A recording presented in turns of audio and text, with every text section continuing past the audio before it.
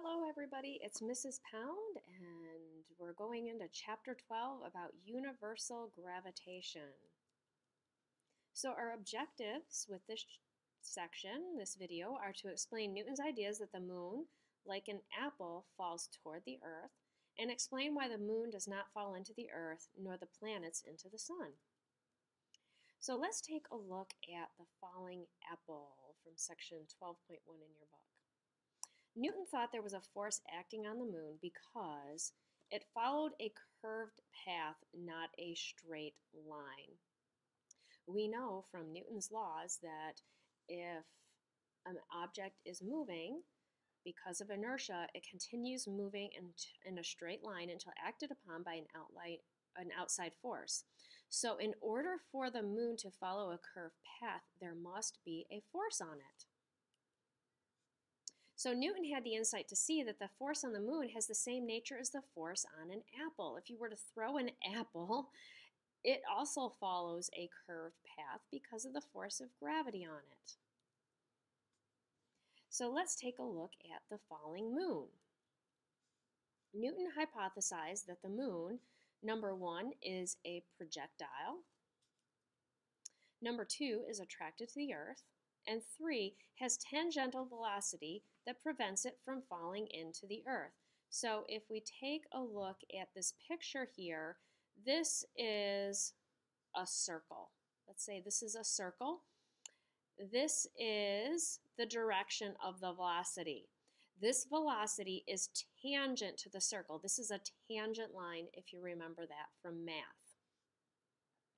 So that is tangential velocity. And this is a lot like the situation where, remember, I was swinging the ball on a rope, and then I would let go of it, and it would fly in a straight line from where I released it.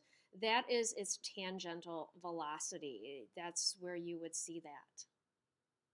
And Newton reasoned that the gravitational attraction between the Earth and the moon must be inversely proportional to the square of the distance between them. So the moon is falling around the Earth. This still seems a little odd. Let's explain this further.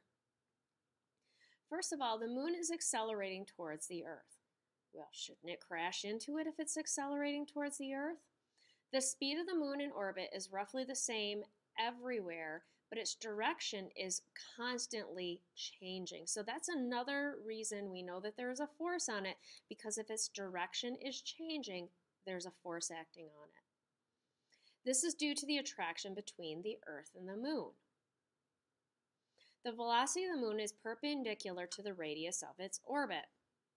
So here is the radius of its orbit. This is its tangential velocity that is perpendicular. So this means that it is parallel or tangent to the Earth's surface, so it is called tangential velocity. Because of the moon's tangential velocity, it doesn't crash into the Earth because it has this constant velocity.